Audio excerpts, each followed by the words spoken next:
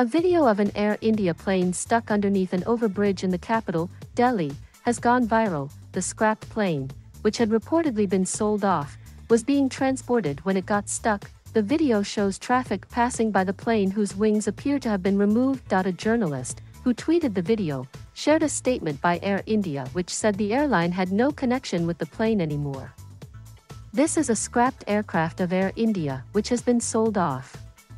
This was transported last night by the party. Air India has got no connection whatsoever with the aircraft under any circumstances, the statement read. Delhi airport officials told the Times of India newspaper that the aircraft certainly does not belong to the Delhi airport's fleet and that the driver may have made an error while transporting it. The video has been watched thousands of times on Twitter and YouTube, with many asking how the plane got stuck in the first place. As the video went viral, some tweeted saying the plane had been stuck under the bridge for a few days now. Others felt that before transporting the plane, the route should have been checked.